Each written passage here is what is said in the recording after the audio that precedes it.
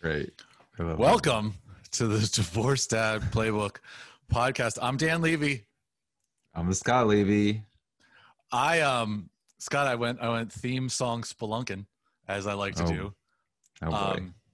I will tell you right now, we're taping this on Sunday of the holiday weekend that just finished.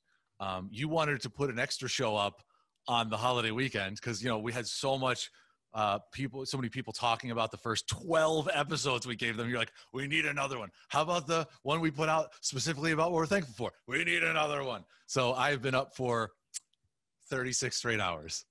And so this was going to be our theme song. Here.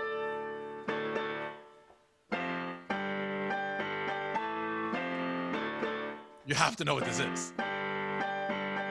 Nope. No! Sleep podcast. God, you really are into the Beastie Boys. Well, yeah. So anyway, for people who follow me, give a shout out to the Beastie Boys. First of all, Old school. I never told my Beastie Boys story. I teased it like 2 episodes ago, and I still haven't told it. So there we go. Today's the day. Okay. That was gonna be. No, hold on. That was gonna be the theme song, "No Sleep Till Brooklyn," because I haven't slept in enough. I could have gone back and forth to Brooklyn like 35 times in the amount of time that I have not slept. Wait, can I get this straight? Are you actually blaming me for your lack of sleep? You insinuated that I forced you to work long and hard hours of the holiday weekend because I wanted to get one of the podcast episodes out sooner than you did. Therefore, you did not sleep because of me. No. That you're reading into that. That's not what I'm saying at all. What I'm saying is exactly what you said. What I'm saying is there's a tremendous amount of content that needs to be put together for the site, not just for the podcast, which now this is episode, let's say 14, plus the extra one. So we'll call it 14 and a half. But there's all this actual amazing information that's on the site that is coming out of these fingers and this brain. And so it's just the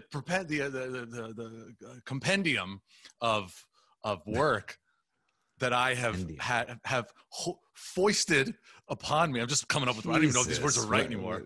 I don't need a thesaurus to sit through this podcast. What the hell is going on here? I've got turkey brain. If you're not going to learn something. By the way, so that holiday's over. That holiday's over. Yeah. We are officially into the Christmas holiday. And so before we get to, no, that's not the theme song. I was going to do a Christmas theme, but I figure we have time for that. But we have a guest on today's show. Nicole Grey is a tremendous interior designer, and she refinishes and repaints like custom furniture and whatnot.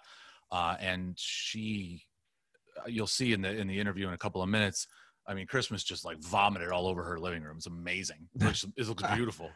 Is that not the word I should use? I would not use vomited. I think that her place looks great. And I would also say it's not that she does so much custom, because custom seems expensive. She actually does reasonably priced, unique furnishings that can make your place look special. So I think both of those things, I think that Santa kissed her apartment, did not vomit on it. And I think that she does. You said Christmas vomited in her apartment. That's not what Santa kissed her apartment. This is the grossest thing ever. I'm saying, well, there are some rain droppings, reindeer. I don't know droppings. where you are. You're too Jewish to have this talk. Like you just don't know enough about Christmas. I'm not that Jewish.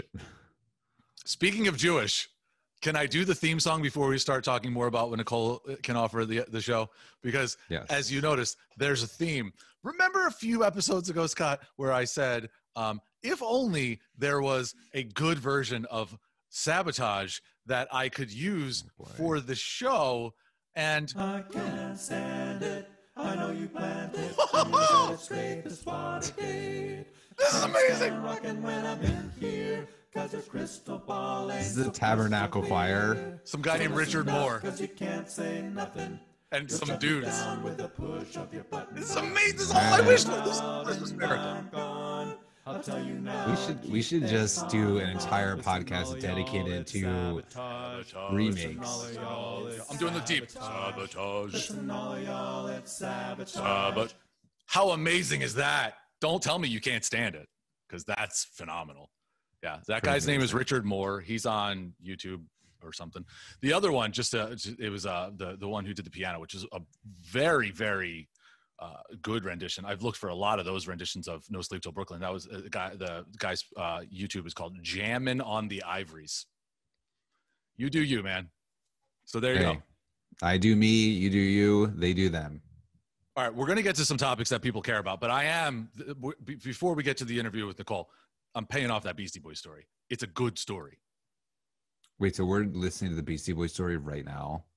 No, before we go to the interview. Like we have things that we are going to talk about. Yes. And then we're going to do we need to talk. A couple of things. Oh, shit. A couple of things real quick. And I want to tease this at the beginning, because often when we have a guest, they're in the middle of the show. And I just want to point this out now that the site is up and everybody is talking about it, to us at least, which is one of the things I want to get to. What we have been doing is some of these interviews go a lot longer than perhaps you hear just on the podcast.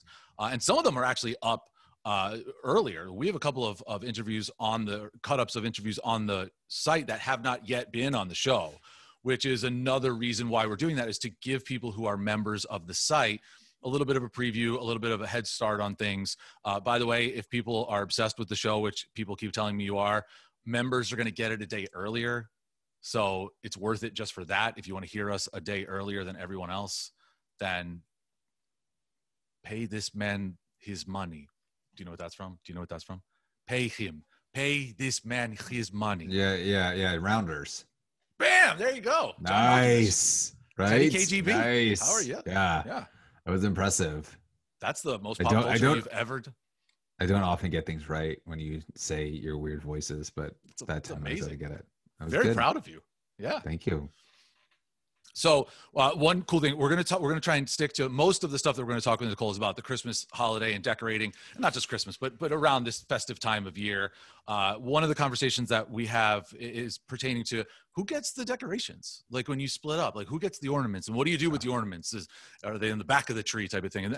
But there's a lot of other stuff that is going to pertain specifically to my situation a few months ago. So I know it pertains to a lot of the people who are listening. If you're going through divorce now, if you're moving out, if you already did, but you're going into a bigger place from a smaller place, which I hope to do at some point. I know you did that, Scott, when, years ago. What do you do? Do you sell your crap and buy new crap? Do you put it in storage? So a lot of that is going to just be on the site. If you want to get that information, and it is really, really helpful, you're going to have to become a member. Professional tease. You're going to want to become a member anyway. That's a benefit and a bonus. Yes. Less professional tease, but a little bit more of a hard sell. Yeah. Can I read something? Funny that you're doing the hard selling. I thought you were doing the hard selling. Anyway. It wasn't hard selling at all. I think this is an easy sell. I think this is a no-brainer. As a matter of fact, we worked over the holiday to get an option in there because people wanted it. They want to be able to gift a subscription to the site. So it's now available. Yeah, I can't tell you how many women I talk to, full stop. And of those women that I talk to, I can't tell you how, I'm just kidding. Come on. I can't tell you how many of them have said like, oh, my ex or oh, my friend or blah, blah, blah. And so one thing that we've come across, Scott, is like men are proud. Like they won't stop and ask for directions, that old cliche.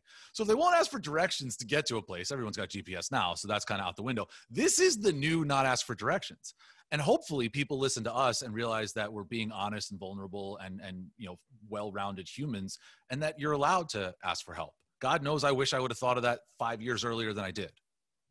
Yes. But if you aren't yet there, maybe the women in your life, your mother, your ex, your sister, will gift this to you. Yes.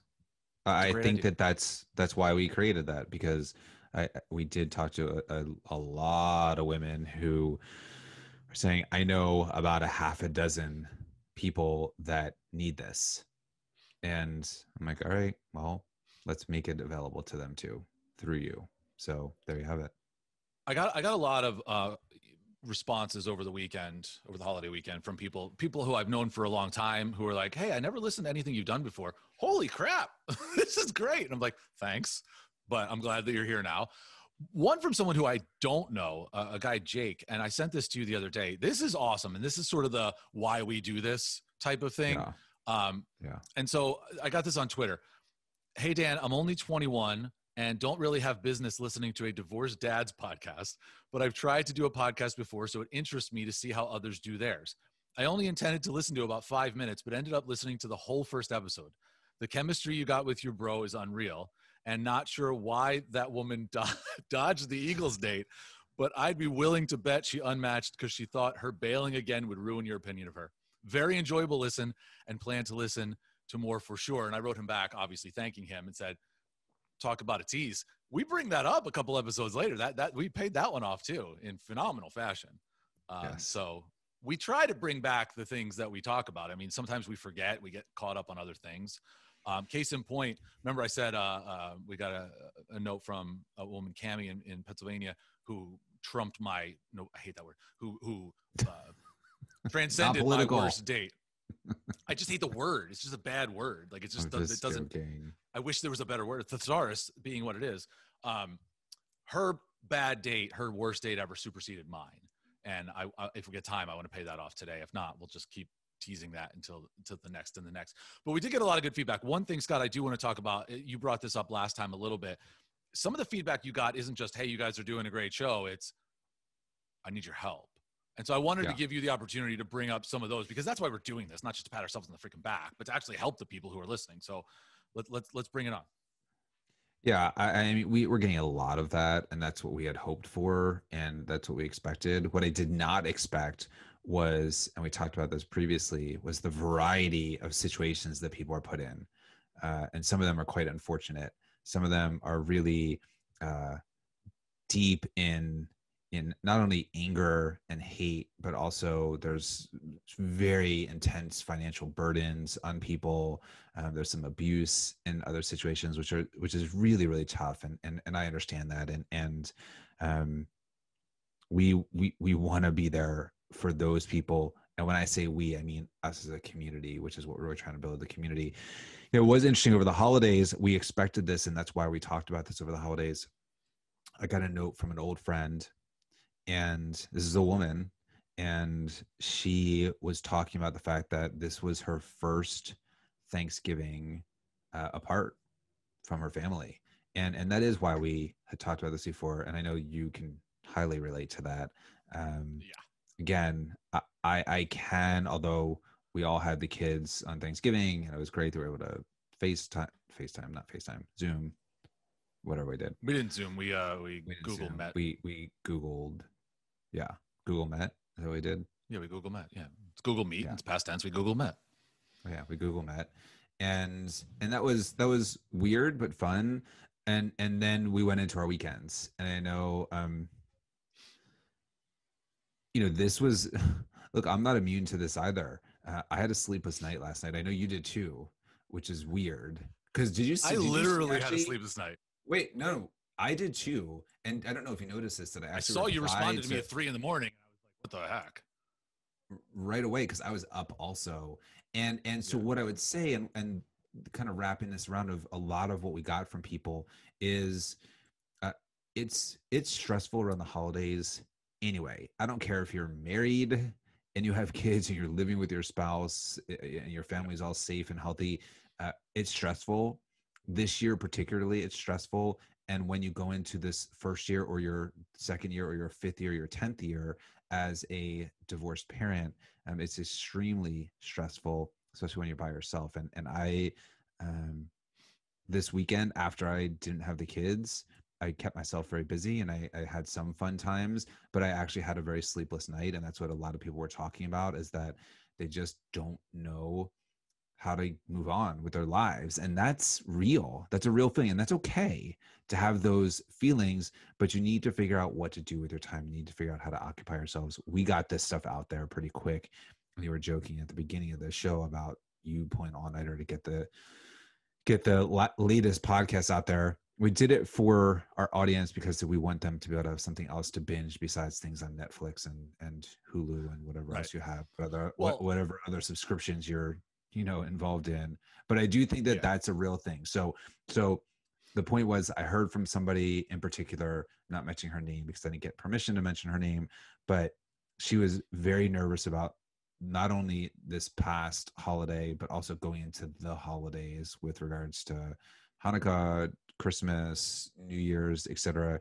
These are tough times, and you're gonna have some sleepless nights, and that's why we invite people to get involved with the site, because we want you to be able to have a forum to talk to others who are going through the same exact thing that you are. If it's not us, there are other people that are out there that are going through the same things.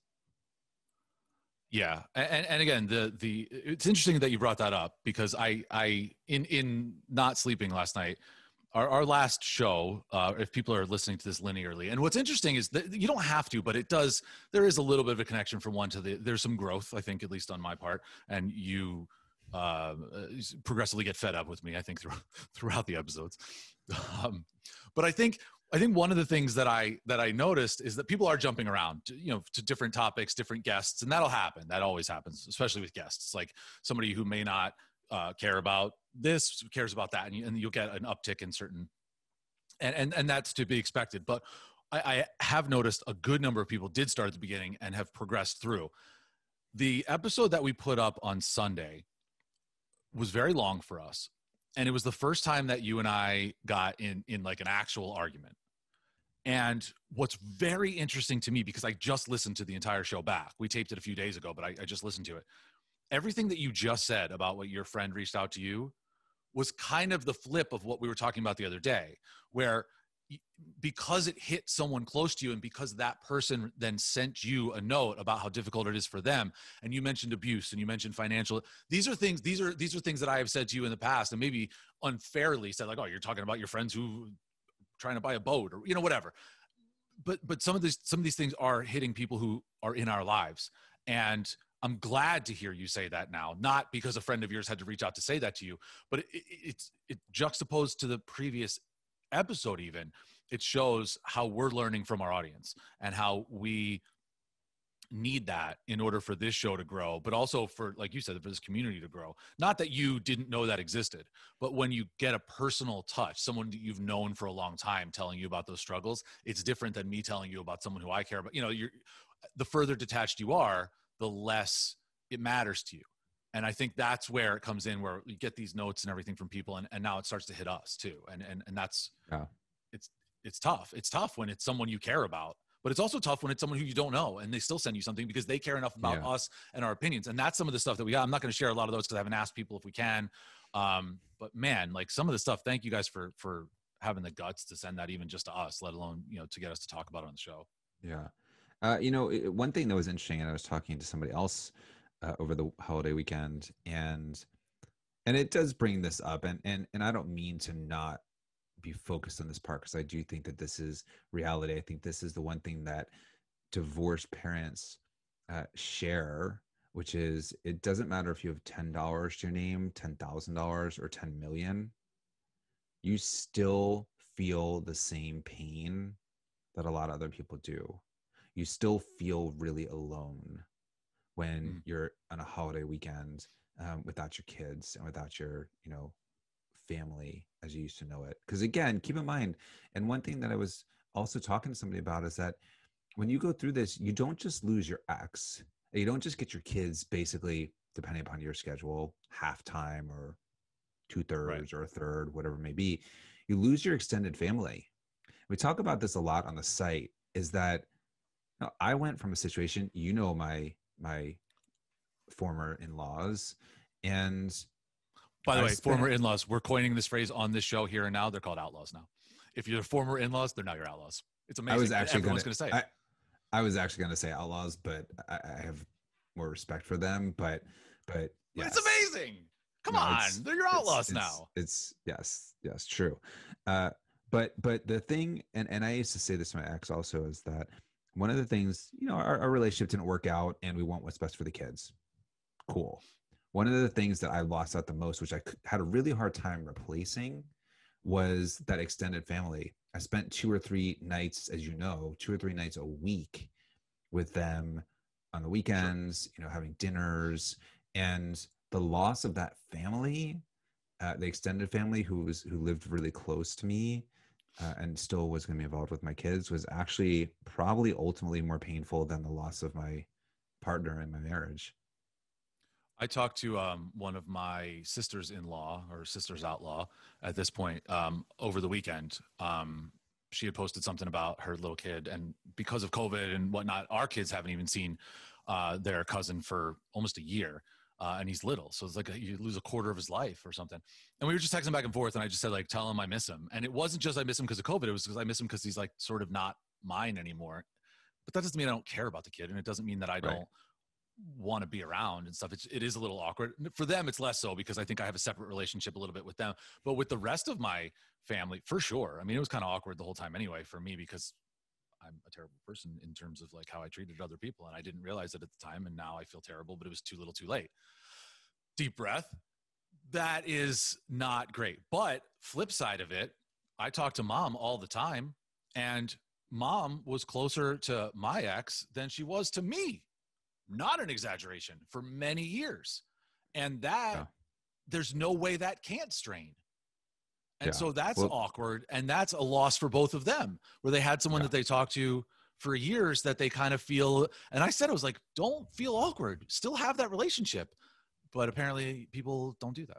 I don't know. To me, it seems like, why not? Just keep doing it. Like, whatever. Yeah, I mean, look, it changes. You know, she's our mother, and it changes. I think that there's still, they share in common the fact that they're still the mother of her grandchildren, and they always have that relationship. And I know that my ex still sends mom pictures of the kids when she's out with them, and I think that's really nice, and that's great.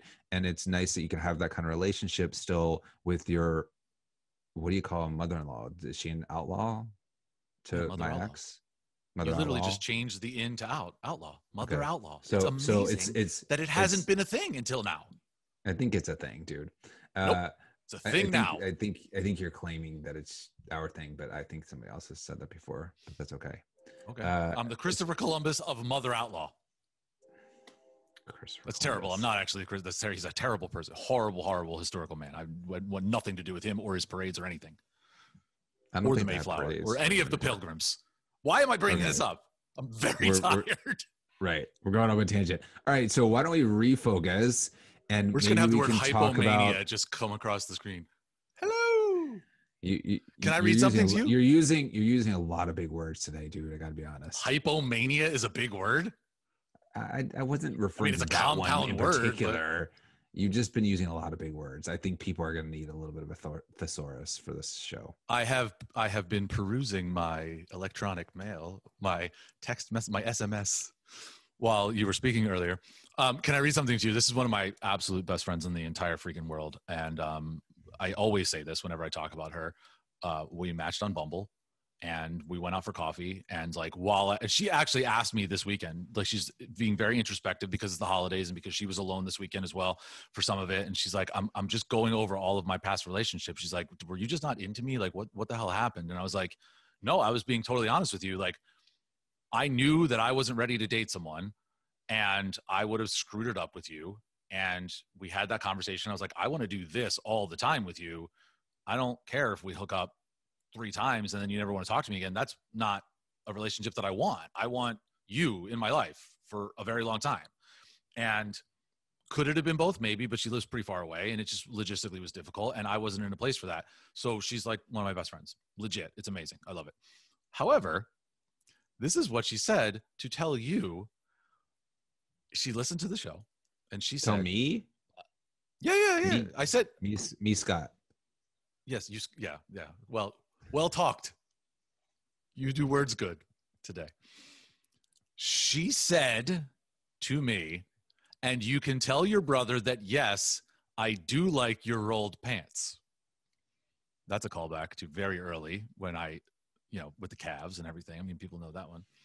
It's your style, and I dig it. And I wrote, boom, you tell him. And she said, lots of guys don't care to have a style. And when one does, it's very attractive. But maybe that's just because I was a fashion major and worked in fashion for a number of years. I don't know. And so how about that? So she worked in fashion. She knows what she's talking about. This isn't just like a friend of mine who's making me feel good. This is an expert in the world of fashion. She then invalidated everything she said by saying, and if your brother was closer, I'd hit that. So there you go. Thank you and you're welcome. Oh boy. Well, she knows that you are encumbered. Yes. Well, thank you for that. And I appreciate the fact that she has a sense of fashion or is even schooled in fashion. Yeah, I could humbly disagree with the fact that what I will agree with is that it is nice to have your own style and sense of fashion. I just think men in knickers is weird. Okay. First of all, not knickers. They are knickers. Rolled up knickers. Knickers. Right, what the fuck is knickers then? If you're rolling up pants. Thanks for the explicit rating. What are knickers? They're the basketball team that plays at the Garden. No, terrible basketball, dude. Yes, the Knicks are a terrible team. Knickers are a real thing, and they're like 2/3 length pants. Knickers. I think are more like what Payne Stewart used to wear, like the golf. Yes. That's not what I don't wear like a, what I do is it has they're 2/3 length pants. You roll up your pants so they're 2/3 lengths. In the summer, I roll up my pants higher because it's hot out. And I think that if you go out like with friends in the city or like on a date and you wear shorts, what are you doing? What are you, like in high school? I mean, wear pants. No one needs to see your knees, men. No one needs to see the tank tops and shorts should never be worn out in public in like a real setting. Like no one needs to see your armpits and no one needs to see your knees or your knee pits. I mean, it's just a thing. No one needs to. So can I just say, because this actually brings it up for the next show, actually, I forgot one thing that came up a ton. There's not going to be a next show over this weekend.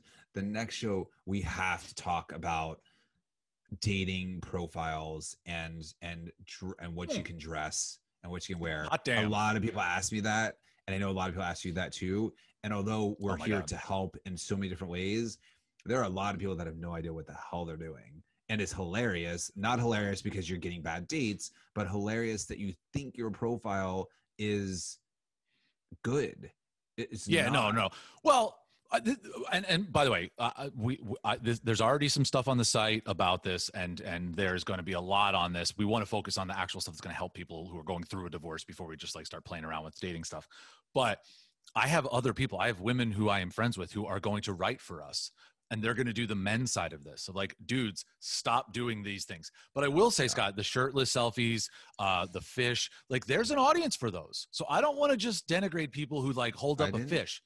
I didn't. No, I know, but we've talked about it on previous episodes. We have talked about it on previous episodes.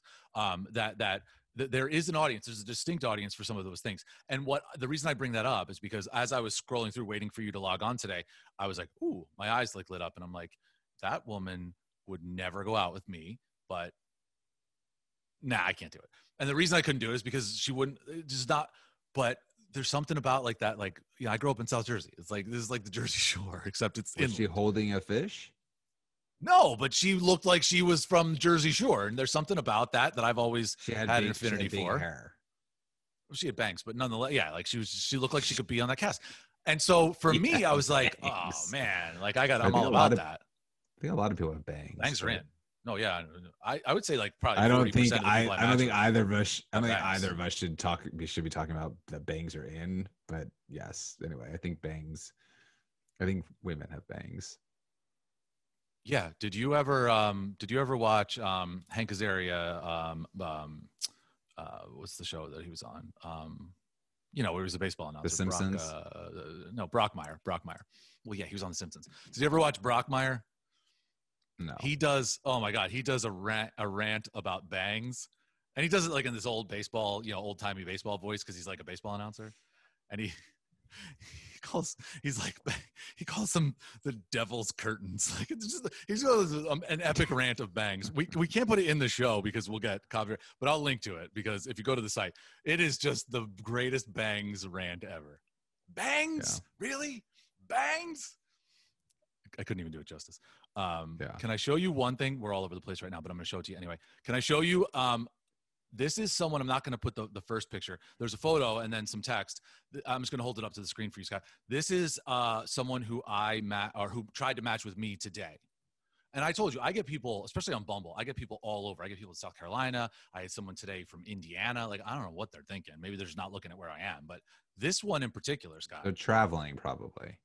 No, they're in these locations. Sometimes I've matched with people and they're just like, oh, I didn't see where you were. I don't get it. Bumble, you should reach out to us. We should fix that. I know. And I'm going to talk to them about that. I was almost a side piece for a lady who's married in South Carolina. She said she knows people in Philly when she comes up. I was like, I'll take you out. She goes, I'm more worried about somebody who can take me home. I was like, okay. And that's what happened. Yeah, I would have been. But here, this one is awesome. You ready for this? Are you looking at the screen? People on YouTube? Yeah. It's in Chinese. Yeah. No, Scott, that's Japanese. Oh, sorry. My apologies. That is Japanese. Yeah. I don't know either. Yokudeki mashita is what you should say there. For those who don't know. You took Japanese in Fun fact! Fun fact, you took Japanese 2 years? 3 years? 2 years of Japanese. The only things I can remember in Japanese basically are Konnichiwa. Jaketo well, yeah, that too. Everybody knows that. And like moshi moshi is how you answer the phone. But what I know is jaketo wa doko desu ka, which is where's my jacket? And I actually thought it would be hilarious to remember the word wakaranai, which means I don't know. I just thought it would be amazing the only word I know is I don't know. So were there any pictures associated with the Japanese text? Yeah, there was. I'm not going to put that because that's inappropriate for me to like put this woman's photograph. No, I was just wondering. But yeah, there's a photo. I was thinking about Google translating it and seeing like what she actually says. But I thought it was really interesting. And like of all people, like I can't read this right now. I mean, I was 20 years ago. Maybe that's a miss in the algorithm, obviously, that she's looking for a Japanese speaking partner. Perhaps. I get people who speak Spanish all the time who match with me. Actually, let's put a pin on what we were talking about before about how people who you talked to over the weekend who feel trapped and things like that. A woman who I actually matched with, but she was more just sort of looking for friends and she's amazing. And I'm not going to give too much information out, but she's not from this country. She met her husband in her native country and they moved back here together. They have, I believe, 2 children, 1 child. They have kids together. And he essentially funds her life. They are divorced, but really no one apparently in their life knows that they are divorced because he controls everything. He essentially funds her existence in this country. And she's terrified. I was like, let's just go get coffee and we'll BS and we'll talk. Maybe you can do some stuff for the side. And she's like, if he finds out, he might cut me off. And I'm like, we're going for coffee. And she's like, it's not worth it. I can't do it. And I felt like awful because like she's such a nice person and yet is put in that situation. And like you said, like, it doesn't matter how much money you have, you can be trapped. And it's terrible. I feel really bad and I wish I could do something, but I think by me continuing to try to do something, I'm actually making it worse for her. Yeah. I think that's unfortunately more common than we know. And like we said, we're here to help. I don't think you need to help everyone individually. That's why we've done a podcast and a site and social and everything else. So, for women and men, no matter what, the site is a great resource for you to find like-minded people. All right. Can we do a live programming thing? I used to do this on my radio show all the time when I couldn't decide what I wanted to talk about. I would just say it out loud and we would talk about it. I have 4 things before we get to the interview with Nicole Grey, who is coming up in a minute. 4 things. You get to pick all, none. Please at least pick one of these 4. That was like a setup. Now we're good. 1, I could pay off the horrible date that Cammie sent in to us, and I could read her horrible date that I teased last episode. 2, I could either pay off the Beastie Boys now, or I could pay it off on the back end of the interview with Nicole, which would be really dastardly to our listeners if they care about that Beastie Boys story. So I think I just programmed that one out loud. We're going to do that later. I had an interesting weekend. You said you were up all night. I was up all night because I decided to go out last night at 10 o'clock and ended up spending 4 hours with someone, 3 of which were very good. One of which was sort of not an argument because I think she was trying to help me, but it was a very sort of tense conversation, which pertains to point 4, which is I feel, and this is part of my mental health issues, Scott, but I feel I got betrayed maybe the worst I ever have in my entire life. And I can't get into too much detail about it, but I was really down. And for people who follow me on Instagram, you saw what I wrote yesterday, Scott, when I did that Reels where I just started kicking balls as hard as I could. I said something like, when the day doesn't go your way, kick balls or kick something as hard as you effing can. Yeah. Yesterday sucked. It sucked. And the reason I was up all night, Scott, was because I was trying to do this show, but I got so disenfranchised to do the show because of feedback I got regarding the show and people close to me in my very, very near circle, that I just didn't have the energy to do it. And I felt super depressed. And then I realized I'm off one of my meds. I like, because it was prescribed to be off of my meds. Yeah. We cut back last week and now I'm off. And so I'm not 100% sure if I took it that hard because I'm off one of my antidepressants. And so it hit me harder than I realized. It was just bad timing. But anyway, so I can get into a little specifics on that. We can have some fun with Cammie, or I can talk to you about what happened over the weekend for me. What do you want to do? I think I already did. Well, I think you've already kind of gone down this theme. So you've already said you're going to save Beastie Boys for later. I think we hold on Cammie's thing, and I think you've already started to talk about this. So I think we need to stick in our lane. Okay, so let's do this as quickly as possible. I will say, I forgot to mention this before. I did go out on Friday, whatever. One of the nights this weekend, I did go out with someone, and we ended up here. And the first thing that was said, which you are going to love, sir, the first thing that was said when we walked in here is, "Oh my God, it smells so nice in here." I do love that. Yeah, that's a big deal. I'm a smell good guy. Vanilla spice over there. It wafts as soon as you walk in the door, and it worked. I was like, "Yep, my brother is going to be very happy you said that." Yeah, it's something that again, we'll go into much more detail about things like this on the site, but smells matter. Smells matter in your house. Smells matter on your person. There's lots of people who wear a lot of perfume or cologne. If that's what you're into, that's cool. That's not me. No, me neither. In the house, I think that I have different smells in different rooms, so you get a different scent whether you're in the kitchen or the bathroom or the bedroom, which is great. You do. I mean, in most houses, you get a different smell in the kitchen than in the bathroom. I would hope. You know what I mean. When we're not using them, when you're just walking around. And Scott, so why does your bathroom smell like sugar cookies and your kitchen smell like crap? I don't have a crap scent, but I do have clean linen. And things like that, but fresh meadows. Yeah. Nice. So morning dew.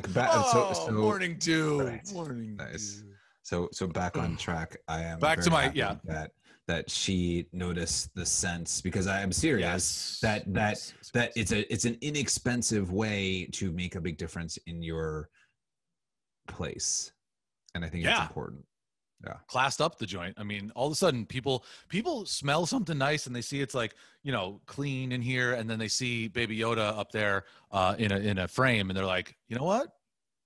I can dig it. It's amazing how many people love that little guy. Oh, amazing. No, do you need do we have time? Nope. No, we don't. No. Just so you had this woman come over. She liked the scent. This is not the woman from last night that you spent 3 good hours and 1 bad. It wasn't 1 bad, but yeah. So anyway, that was great on Friday. I will say, And this has gotten me in trouble, so fuck it, I'm gonna say it anyway. I have impulse control issues, and you also know that I like sending shit to people because who the hell cares? Why not have fun with your life, and why have shame at all? I spent too many years with shame, and so now I'll send anything to anyone. Right? You want a picture? I'll send it to you right now. You want me to text you? I mean, it'd be totally weird. Please don't. I'm not gonna send it to you. The best response I have ever gotten. This person's a writer. The best response I have ever gotten. So I will. This is a little pro tip, no pun.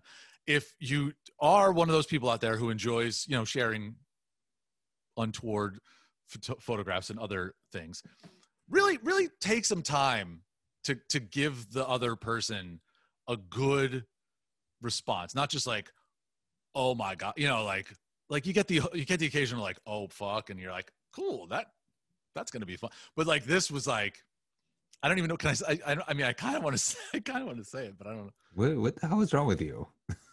I'm really, really sleep deprived. No, dude, we can't. No. You have to. You need to stop. It was awesome. I think everyone who's listening understands what it is that you were doing. I don't think we need any more detail. We're all. But this was innocuous. So that's why it was such a good response. Anyway. Okay, so we all know what you clearly sent a picture of. What was the response? Right, but it's the response. The response was. I just gotta read it. Hold on. Let me call this up because I can't mess it up. While I'm looking that up, the next day, it was just a weird situation yesterday because it's somebody who I really like and I really think could be something, and I think it still could. But it felt very, we've been together 6 years, like very just like, let's lay on the couch and hang out. I'm like, this is the third time we hung out. Like, there's got to be, for me at least, like, because you can hear my brain sizzle right now. Like, there's got to be fire. Like, if there's not fire, then what are we doing? We're just watching a movie, and like I could do that here. And so, like, for me, that was very confusing because I think that is something that maybe I'm not as ready for as I thought, Scott. And you can speak more to that, right? Like rubbing someone's back for 2-3 hours is amazing, and I loved it, and it was great. But I'm like, that's what we're doing tonight, and now I am going home. Oh, okay. It's a weird time to be dating. Period. Just in the era of COVID, so I think a lot of people don't know what to do, and I think on the positive side, you do get to know somebody if that's what you're looking to do. You get to know somebody a lot better, a lot more quickly and intimately than you would ordinarily do so, because most people just go out on dates and get drunk, go out, and it's pretty easy to have a good time when you go out and get drunk. But if you're sober and you're sitting around with somebody, you need to be engaging. You need to know how to talk. You need to, find a show to watch together and laugh and, do different things. Like, there's not, as the weather turns in the north too, in the northern United States, it's harder to find places to go to. So I think that it's a weird time. That's it. I agree with that, Scott. I do. This is what my issue is. I agree with that. But third date? Like, you're already like, let's sit and watch a movie and rub each other's feet on the third date. Like, I think it's all circumstantial. Like, that's what I would imagine. That's what she wanted. Obviously, and that's Not fine. for you. If that's not for you, well, then maybe it's not the right time for this woman. Yeah, I know. It doesn't make her bad. I need to figure it out. She wants to chill. No, she's awesome. She's awesome, and I think she's great. And I think that I maybe need to do a little bit more growing up than I thought right now. If that's something that I want to pursue, it's more of a conversation than I thought. My thought was like, yeah, we can do all that, but first let's, fall into the wall and put a hole in it or something like that. So like that to me is like, you can do both. Anyway, looks like a ride at Disney that I would get right back in line for after I got off. Come on. So that was my weekend. The juxtaposition of that was one day. And then the next day was like, isn't it great that we can not have to have that? And I was like, I was honest. I was like, actually, this is new to me. I'm like, I'm not going to say yes. I was like, I understand why that would feel that way to you. And I appreciate that. That is not how I feel. So I'm not going to lie and be like, yeah, this is amazing. No, it was very awkward. And I was very confused. And I said, I have to leave because I'm either going to fuck this up and do something really stupid, or I'm going to continue to try to have sex with you. And then it's going to be, either way, it's going to be awkward and I'm going to ruin this. And it was like, can you just stay and hang out? And I was like, no, I have to go back and do work. So I came back here at 2 a.m. and I did work until 7 o'clock tonight, which is where we are right now. Yeah. I don't know how the Disney ride got thrown into That's amazing. Your nice chill evening with a woman who, by the way, how I understand. How long has she been divorced? The one who wanted to chill? A bit, and she was in a relationship since then. So to your point, yes, a while. I get that. Fine, so whatever. Different strokes for different folks. Yeah, but Scott, that's the thing. Like, and without getting into too much detail about all that, the first time that we hung out was fire. You know who this person is, because I was texting you the entire time waiting. Oh. And so it's weird that now 2 consecutive times after that first time, it's very mild and very like, let's just get to know each other. I'm like, I love getting to know people, but I also like doing other things. And that's. That's interesting. Look, I can't make you do what you aren't ready to do, but if you were ready to chill with somebody, I think she would be somebody nice to chill with. Yeah, and she's great. And I know this is all about me. And if she's listening to this, like, this is all on me. I need to grow up. And I'm trying to do it live on the show. If she's listening to this too, I agree with her. You do need to grow up. All right. Well, she didn't say that. I just said it. In a way, you agree with me. All right. We're going to get to the interview with Nicole now. Is that what we're going to do?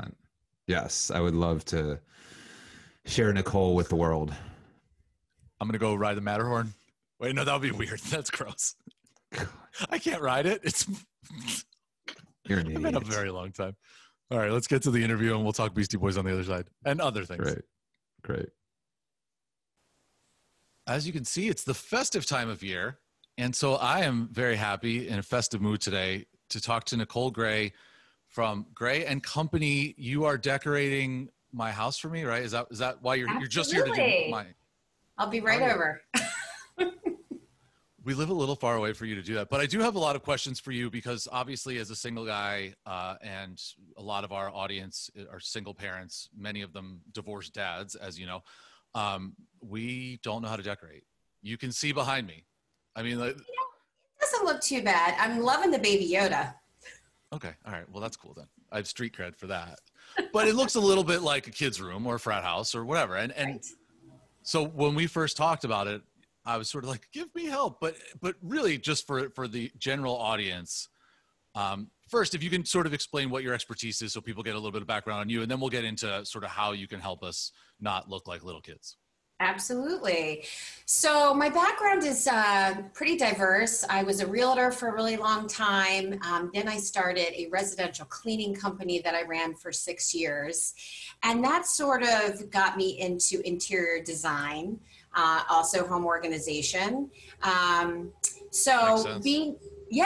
Cleaning for all those years with my staff, we were in a lot of people's homes and we would see the do's and don'ts and the disorganization. And that's how I sort of got into enjoying and working with folks, helping them to decorate their home and make it feel more cozy and inviting. So that's my background. So I started Grey & Company at the beginning of the year, and it's been wonderful. It's been a lot of fun.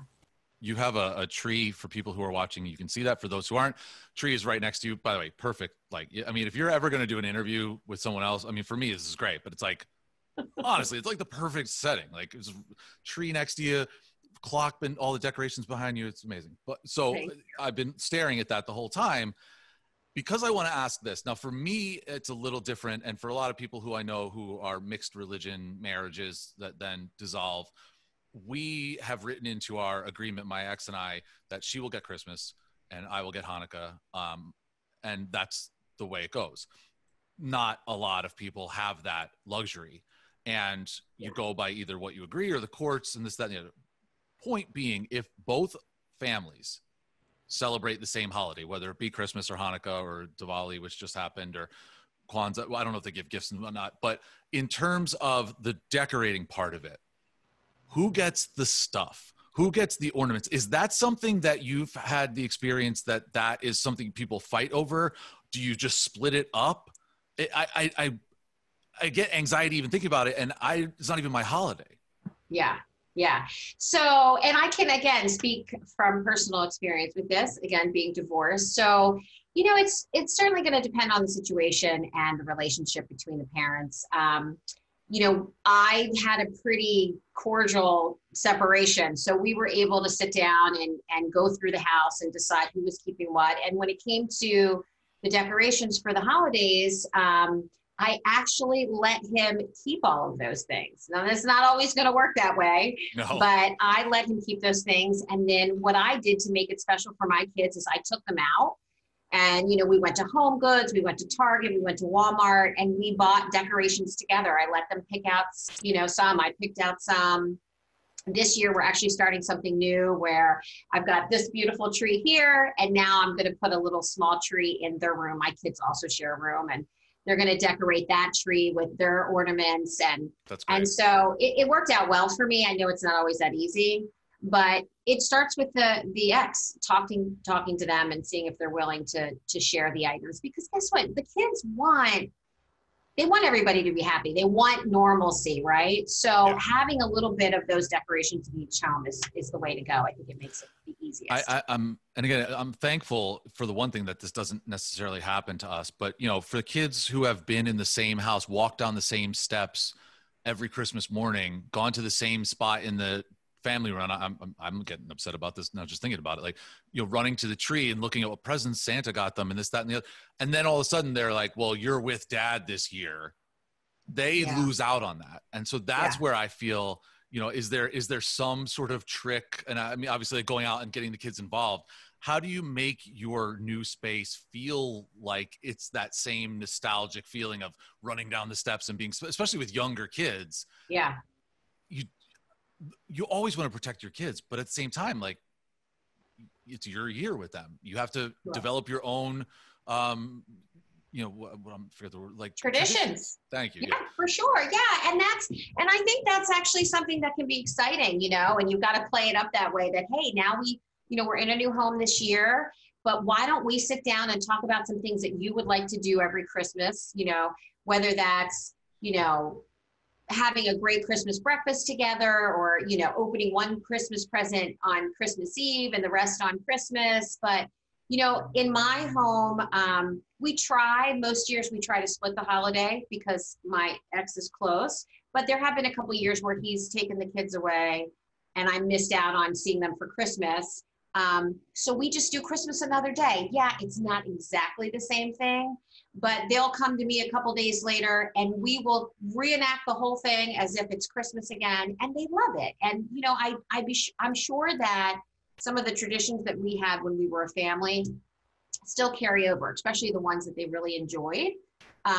Maybe going to grandma's, not so much fun, but you've got to really talk to the kids and get them involved and see what's important to them. And, you can make it work. Grandma got run over by a pandemic this year. Oh, sorry. That was very dark. I don't know why I said that. Grandma did not get run over by a pandemic, kids. What would you suggest, and this has nothing to do with decorating, but I trust your opinion on this. What would you suggest parents say to their kids when their younger kids ask, which house is Santa going to come to? Ooh, well, Santa's going to come to both houses. He's going to come to both houses. Santa needs to coordinate with the parents so the parents know which gifts are going to which house, right? Yeah. Well, listen, you can just say, I've said to my kids before, well, I'll send there are these things where you can like email Santa. There are these apps where you can get Santa to like say stuff. Have you ever seen these things? Yeah, it's bizarre. Yeah, absolutely. There's ways around it though, but no, you just tell the kids, if they still believe that Santa, you'll let them know, you'll send them an email, you'll send them a note that the kid, their kids are going to be with you this year, or they're going to be with mom that year, and it all works out. They just by the way, another total sidebar. I was in the mall the other day, and that's a weird place to be at this time of year because you're fully enclosed and there's people around, but you try and keep your distance. Well, there's Santas in the mall, at least in New Jersey. And Really? oh my gosh, it is. So Santa sits in his chair, and there's a giant plexiglass I knew you were going to wall say that. in front of Santa.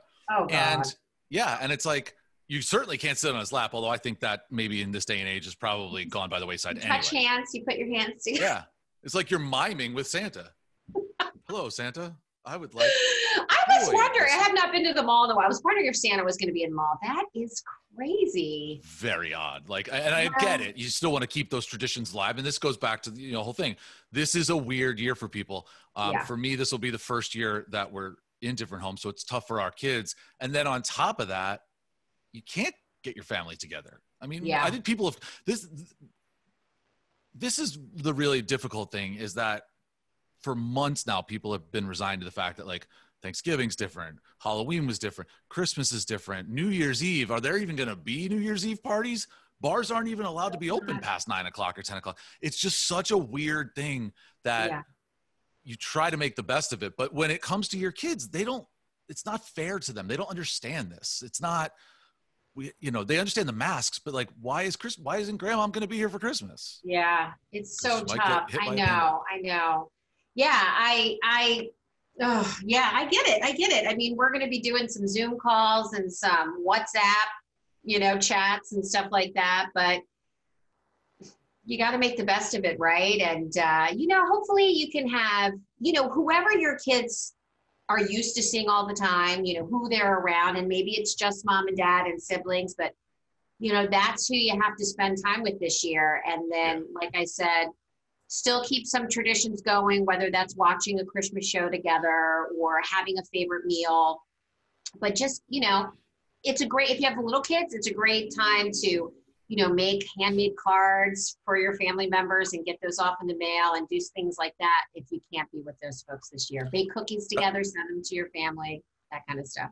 That's a great idea. The card is something that, everybody prints the photo cards and stuff, but to your point, we have a Cricut machine behind us and it's a godsend. We've made so many stickers and shirts and everything. Nice. And just to do like a little 3-dimensional card. Actually, you know what? I have one right here. Excuse me for a second. This is back from Father's Day that the kids made. Cool. And it's, and just like the whole thing gets cut on the, so I love that. Yeah, these are little things that, I still have that. How many Father's Day cards or Mother's Day cards do you leave out all year? Well, it's just so neat how they did it. Yeah, very cool. So I appreciate that. So my last question for you is, I don't want the answer to this. So, okay. I mean, I want your answer to it, but I don't want to know the answer to it. So every year I used to decorate the house outside and a lot inside as well. I'm tall. My ex wasn't. It just sort of became logistics. And I said to her the other day, like, if you need help getting the tree out of the basement, because it's very difficult to get up the stairs, let me know. And whatever, they'll figure it out. But then I started to think, and again, not my holiday, I started to think of all the ornaments that have the two of us on there, or that have one of us and the kids, or all four of us on there. And they have the year on it.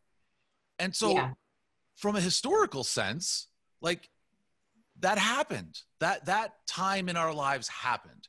And yet I understand that she's moved on. I've moved on. We're not together anymore. And we're still a family, but it's different. Does that stuff get like a special place on the back of the tree for a couple of years until the kids get over it? Or do you just like put it somewhere else on like a little, like maybe that's the tree that they put in their room where like those are the ornaments with dad?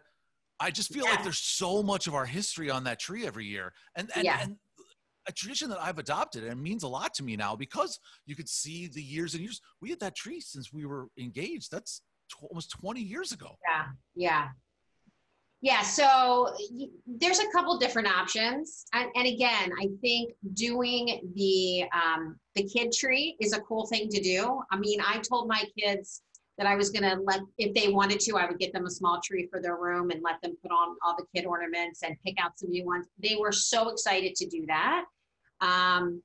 But if you're okay with putting up the ornaments with pictures of your ex, then you should do it. If your kids want to. I mean, guess what? Some divorces don't end well. And some kids, I hate to say it, if they're older, I know when my parents got divorced, I was relieved because they fought so much. I didn't want to see it. So I would have been the kid that was okay with not seeing those ornaments. But I was older. I was 17 when my parents divorced. Sure. But I think that you have to have a conversation with the kids and say, hey, we've got these ornaments.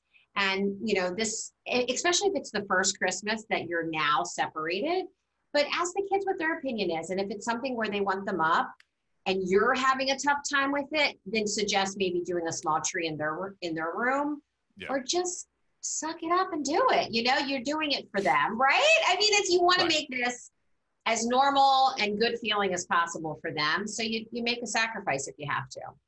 Yeah, we are doing something similar in the way that the kids can put whatever Christmas stuff they want here. And I said, just put it in your room. Like, I mean, I don't dislike Christmas all of a sudden. It's not my holiday. I'm not going to put a tree up because it's not me. But if they want to put one up, we'll put it in their room and they can have everything they want. And the same thing, like there are placemats and they eat breakfast over at the house. We call it the house in the apartment, whatever. And the placemats are Hanukkah placemats and they have their names on them. They use them all winter every year. And so they brought them back. So there's a little bit of Hanukkah there. And then a little bit of Christmas here. And we try to keep it in their own personal spaces, which I guess is probably the safest way to go, certainly. Yeah, for sure. Definitely. Thank you so much for doing this. I mean, this is it's an important time of year for people in terms of decorating. So I'm sure you're extremely busy. So I appreciate you taking the time to talk to me, but also in terms of like this family bonding and how putting stuff around you where it's so important to keeping those traditions alive. So I really appreciate your help and advice. And then in the new year, I don't know, what are we going to do? Like how to make your Valentine's Day house not look like a sex den. I mean, that's usually what we talk about here. You know what? We should definitely focus on having your home, having the guy's home feel like an adult home, and when you're having a date over, because, we've been on dates before. Well, I've been on dates before where I've walked into a total bachelor pad. No, you've been on dates too, but I thought it was like bachelor pad. And there's some things that I've definitely seen that shouldn't be showing and things that could be out to impress a girl. So we should definitely talk about that. Absolutely. So that's what we'll do next. But for now, as we're putting this up, as we get closer and closer to the holidays, this is awesome. We're going to obviously have people knocking on your door figuratively. I don't want anybody showing up at your house, but knocking on your door for advice on how to finish those dressers, and when they get frustrated, how they can drive them to you so you can do it for them and make money. So, why not? I'll help out. Thank you so much. All right, sweetheart. We have great guests, like really smart women who a lot of are divorced parents and are going through a lot of the same things as us. And so when we talked about getting these experts, I don't think we really knew how awesome they were going to be right off the bat. No, I agree. And Nicole, what you guys just heard, as you mentioned earlier, there's more to it. And I think what I like the most, you'll see this on the site, you'll hear it on the site, is the tips that she has to really make things a little more palatable as you go through great change. It's awesome to talk about what you do during the holidays and everything she's saying about ornaments and, whether you have a good relationship with your ex or not. But I actually think the stuff she talks about when you move from a bigger place to a smaller place and all that is really, really valuable, because I've been there. I know that. I went from a big place to a similar sized place to a smaller place and just kind of all around. And I wish I would have put some stuff in storage, because who knows, maybe I'll end up with a bigger place eventually. And I would like some of my stuff back, but too late. I've been thinking about that right now myself, because I got my renewal for my lease that I have to sign by the beginning of February. And I'm thinking to myself, like, I've gotten the itch of like looking at houses in the town. Like at some point I'm going to not want to live in a 2-bedroom apartment. At least I'm going to get a bigger apartment or a townhouse or a house or whatever.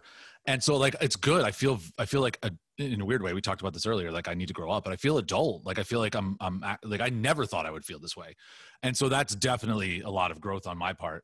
And by the way, can I just say one thing about what we talked about before? Like, I'm just having fun. Like, don't call my mom and tell her that licking telephone poles or whatever. Like people out there, like I'm having fun.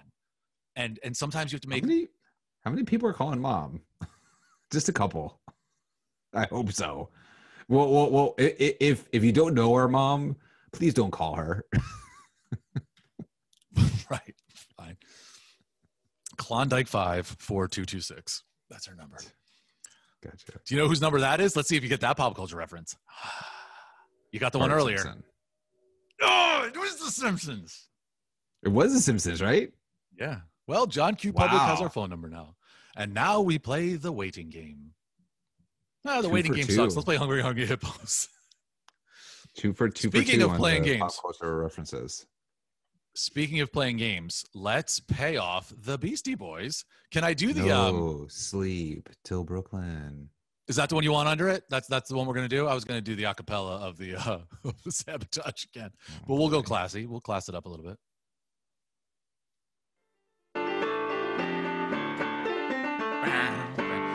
Okay, so this was years ago. I was an unpaid intern at what was then in Philadelphia, the First Union Center, which everyone in Philly obviously called the FU Center because it's Philly. And I worked for the building PR. And so I did all the concerts, right? Like I hung out in the front row when the Spice Girls were there, Shania Twain. When Jimmy Page and Robert Plant did that like reunion tour, it was like the two of them high-fived and then went out like respective sides, so they would all end up on stage at the same time, and it was like the two of them, me and one camera guy. It was like the coolest moment in like my rock history world. I'm like I wanted to take a picture of it, but like you can't because you're working and stuff, you know. I'm gonna turn that down because now I'm very distracted. But the most embarrassing thing that I have ever done, the most embarrassing thing that I have ever done, the Beastie Boys were playing, and they had a thing in their contract where they, in order to get amped up, they played basketball before they went on stage. And this was in Philly. And so they actually went over to the old Spectrum and they set up like a makeshift basketball court at the Spectrum because the concert was over at the center, which for people who know Philly is like, you know, short parking lot, walk away. So they're playing basketball. It's like the three Beastie Boys, their DJ, and like their A&R guy or one other guy who works. So it's 3-on-3. And maybe I forgot somebody. I thought they were going to need a guy to play. So I'm like, you know, I'm like in my 20s. I'm like, oh my God, I'm going to get to play with the Beastie Boys. No, my boss says, hey, can you go get these guys some water? Well, I didn't work in that building. I had no idea where the water was. I go around and I'm like, all right, let's get a water. You know, nothing is open because it's, you know, there's a concert. It's at night. Everybody locks their offices, right? You have an office, you lock it. You don't just leave it open so people can steal all your crap, do you? No. So me and two other interns walked panickingly through the Spectrum trying to find water for the Beastie Boys, and we can't find it anywhere. And so all we were able to do, we were able to go into the Philadelphia Kicks, which was the indoor soccer team at the time, and they had a kitchen or kitchenette, and we took the pots of coffee, like the orange top for the decaf and the brown top for the calf, and some styrofoam cups that were with the coffee, and we filled it with tap water, and we walked back to the arena floor, and it was like, you know when like you're listening to a show or something and it's like that screech sound, like the record stops, and it'd be like perfect for the Beastie Boys. That's what happened. You hear like the ball go doof, doof, doof, doof, doof, and they all just look at us, and we're holding these pots of coffee. We're like, we have water, and they're like, where were you guys? We're like, we couldn't find water. Meanwhile, our boss broke into the CEO of the Wings office and came back with like a 12-pack of bottled water, like a hero. And we're like, dude, what? He's like, why couldn't you get this? I'm like, you wanted us to literally break into like the boss's office. This is all we could find. We were set up for failure. That was the most embarrassing thing that's ever happened, and it was in front of the Beastie Boys. So the moral of the story is you need to be more resourceful. The moral of the story is if you need to get the Beastie Boys water, break some windows or something. I don't know. I don't think anyone who's listening is getting the Beastie Boys any water, but yes. Well, not anymore. I mean, correct. Yeah, I mean, I think they get their own water. Well, I mean, there's only two of them left. I know, it's sad. I'm sure they have people who get them their own water, which was weird because I was like, they do this all the time. like they play basketball before every concert. Wouldn't they have someone who would like provide water for them? Like, did they not think of this? Where's the water for the Beastie Boys? So similar to what the Beastie Boys do before a concert, you decide to stay up all night before you tape a show, which is your way of getting fired up. No Sleep Till podcast. I didn't do it on purpose, man. There's a lot of work to be done. It was not my fault, but yes, I didn't blame you in any way. I didn't blame you. If anything, it's my own. It's loud. Whoa. Turn that down. Yeah, it is. I need some sleep. Yes, or more coffee. Yes, sleep is way better. Hypomania. Yes. How do you want to end this? Sleep to Brooklyn. Again, thanks for everyone's support over the holiday. More to come. There's more holidays to come.